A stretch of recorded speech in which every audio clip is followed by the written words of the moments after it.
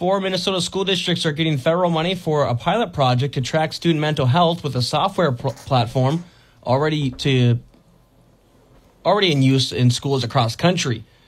Stephanie Downey, a Bemidji-based suicide prevention coordinator with the Minnesota Department of Health, says schools can screen students for risk factors and assess their situation.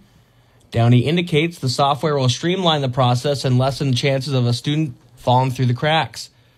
The 4 districts participating in the pilot program are LaPorte in north central Minnesota, Laverne in the far southwest, North Branch in east central Minnesota, and Anoka-Hennepin, the state's largest school district.